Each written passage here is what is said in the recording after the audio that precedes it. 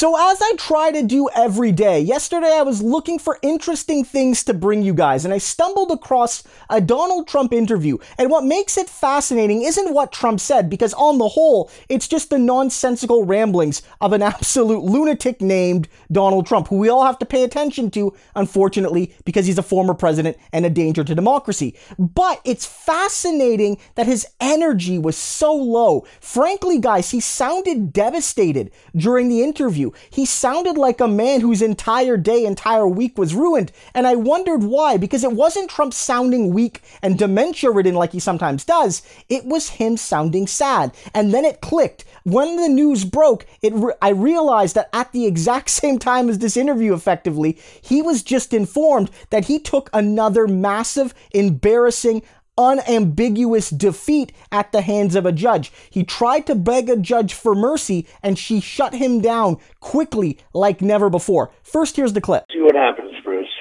Donald J. Trump is our guest, talking about the Senate primary in the state of Ohio. And there is one candidate who did not seek your endorsement, Matt Dolan, and he's been surging. And I think he's been surging because people didn't take him seriously because he was so far off the pace, and that's allowed him, I think, to skate on being a supporter of the Equality Act in Ohio, which would give protected class to LGBTQ plus citizens. Certainly we don't want any kind of discrimination, but I don't think Matt Dolan is an authentic conservative. Your view of Dolan and his surge? Well, I don't know much about him. I do know that he is involved with the Cleveland Indians, and being somewhat of a baseball fan, I didn't think the name change was a good thing. I think anybody that makes that change is very woke, or wokey, or a potential wokey. And, it's a little bit like you just said. I thought it was a terrible change. It wasn't like some of the other teams. Redskins, well, the Washington Redskins, I think I like that name. I don't think I would have been so easy to change it. He did fight it for a long time, but I was shocked to see the Cleveland Indians, one of the originals, the Cleveland Indians, were changed. And that would actually, and I said it in a joking way, but that would actually get me not to vote for somebody like that. I just wouldn't do that. And he hasn't been bad to me. He's been respectful. But, I think it's terrible that they changed. To me, that's a big deal. That's, an institution that's been there for a long time, I guess, like 1916. And I don't think he should have changed that name. I also think he devalues the franchise. I think even from that standpoint, it's a bad thing to do. So I wouldn't be voting for them. I said a couple of times that will take them out of the race. And I think, we'll see what happens. You have a lot of Trump people running against one person that's a little bit less so. Not completely, but he is certainly less so.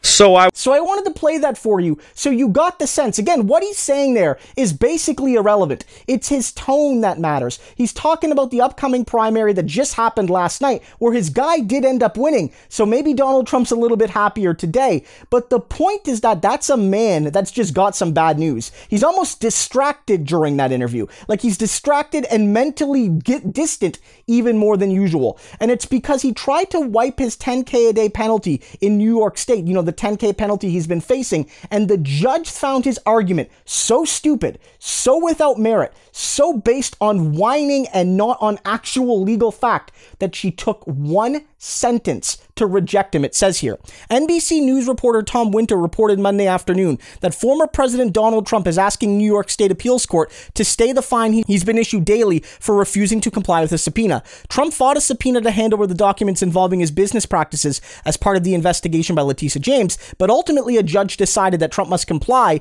and that for each day he refused, he would be issued a fine of $10K. In his filing Monday, Trump, through his attorney, called the judge unfair. Quote, "We have a judge that frankly has been unbelievably unfair," Trump told Bloomberg via phone. "We've given millions and millions of pages," and he says, give more, always give more," Trump said. And then on the update, less than 24 hours later, Trump's lawyer on Monday asked the appellate division of the First Judicial Department to stay Engoron's attempt order as he appeals the judge's finding. The lawyer, Alina Habba, argued in a filing that the contempt order was unconscionable and indefensible. The division rejected the stay request the next day, according to a written decision. And this is it. Interim application denied. Trump's lawyer, Alina Habba, did not immediately respond for a request for comment on the decision on Tuesday, which left her client owing $80,000 in contempt penalties to date. And so that's basically it, guys.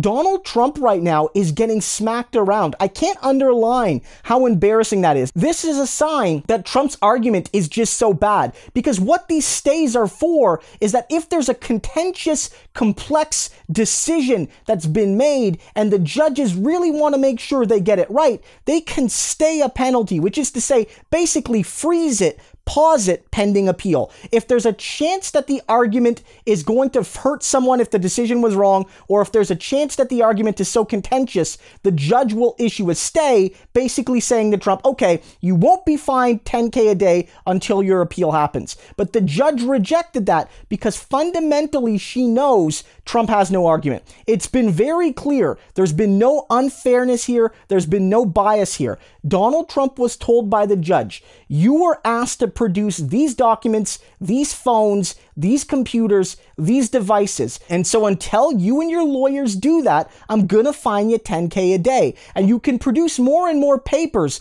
but until you give me everything that I've ordered, we're going to continue fining you. And because Donald Trump brought no actual argument to the appeals court, no argument saying that the judge's request was unreasonable, it was so insulting, the judge wasn't even required to write a response. And let's underline that. Donald Trump in this case is just a guy. He's not being sued as a former president. He in this case is technically no different than you and I. He's a regular citizen being investigated by a civil court. That's what's happening right now, by a civil prosecutor. Nonetheless, he's still a former president and this big fancy quote-unquote billionaire. The judge would feel compelled in almost any case to actually lay out their argument just to make sure that it doesn't look like they're being unfair to him. But because Trump's argument was so bad, he didn't even get that. Trump and his lawyers got on their knees begging for mercy so that they could get out of their fine, and the judge shut them down like never before. If you're wondering why he sounded sad on the interview,